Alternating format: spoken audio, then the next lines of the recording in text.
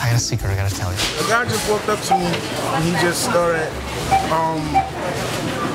talking subliminal messages, I guess, saying that he burned down this orphanage.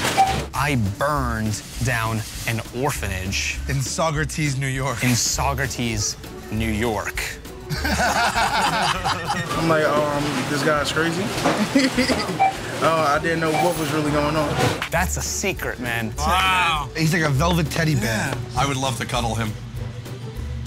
It was just strange. It was out of nowhere. It was just random. You know, I got a secret. What's the secret? I was just shopping, and he told me as I was walking by that he would tell me a secret. And I responded by asking him what the secret was as I was still walking away. And he said that he stayed in a funeral home last night, which kind of put me dead in my tracks. I spent the night in a funeral home. But only because there was a Groupon for it. But only because there was a Groupon for it. She's gone.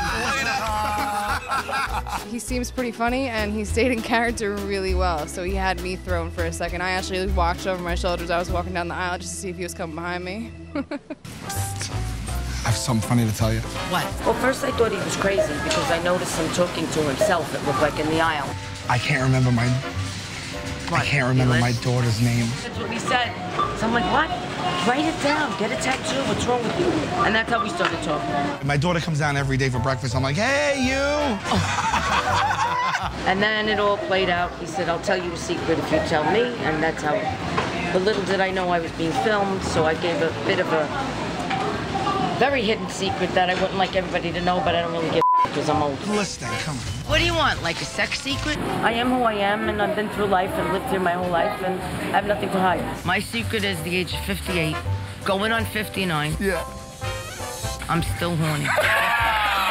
And it was fun, it was thrilling, it was very exciting. You made my day, really. All right? You're happy now? You're but so don't funny. tell anybody. I love you, Sally boy.